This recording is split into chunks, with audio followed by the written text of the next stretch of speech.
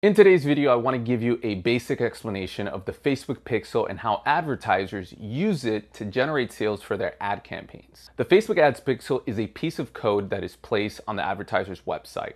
It's a unique code that's generated within the Facebook ad account of the advertiser, and it essentially allows you to do three very powerful things. Number one, it lets you track user actions after a user sees an ad from your Facebook or Instagram campaign. Take, for example, someone that just saw an ad for clothing and they clicked on the ad, they went to the website and browsed around, and eventually they go on to make a purchase. Now the advertiser who's running those ads would be able to go into their Facebook/Meta Ad Manager and see the action recorded in connection to the campaign they are actively running. Now one technical caveat here is that after Apple rolled out their iOS 14 update, you don't see this information in real time, and it could take 72 hours, up to 72 hours, before you're going to see that in your reporting. Now, being able to see what campaign specifically and which audience in your campaign is generating sales is essential, as it allows you to optimize your money between the different campaigns and audiences and over time improve your ROI. Now, the second function of the Facebook/Meta Ads Pixel is to self-optimize. The Pixel has machine learning capabilities that help your campaigns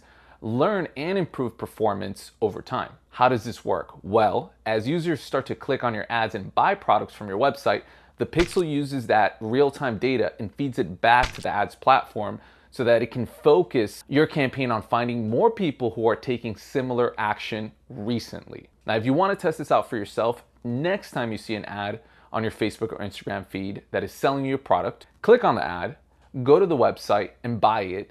And what you will experience in the next 7 days is that your entire feed will be full of ads for similar brands and similar products. Now, if you don't want to spend the money, obviously don't buy the product, but if you can reach the add to cart stage of the website, it is also very likely that you'll be targeted with similar brands, as it is a high intent action that many e-comm advertisers also optimize for. Now, the third function of the Pixel, and often the one most underutilized, is creating new audiences for targeting off the data. One of the biggest challenges that you have as a new advertiser is that you won't have a lot of customer data, and customer data is very valuable for online sales because you can build lookalike audiences on Facebook that are extremely powerful. Now, I'll link you to a video below where we'll go into more detail about that, a whole nother topic, but essentially, once the Pixel is on your website and tracking actions, you can build different types of audiences of people who behave similarly, and you could even do this even if you haven't had any sales data yet on your website. Now, Facebook advertising can seem simple at first, but it's become quite complex over the years, and the technology just continues to change. And over the last 10 years, I've bared witness to this, working with global brands and running